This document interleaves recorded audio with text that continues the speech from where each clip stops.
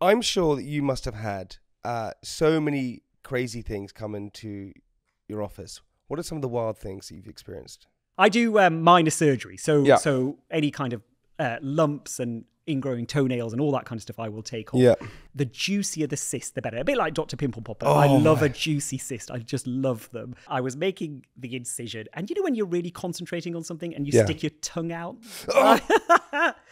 And it exploded. Oh.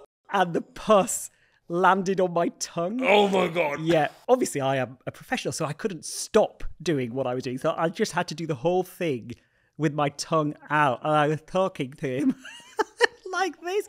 And the more you have your tongue out, the more saliva is produced. So it was kind of just slowly dissolving on my tongue. God. I mean, that is the most vile. I don't think you could swallow anything worse.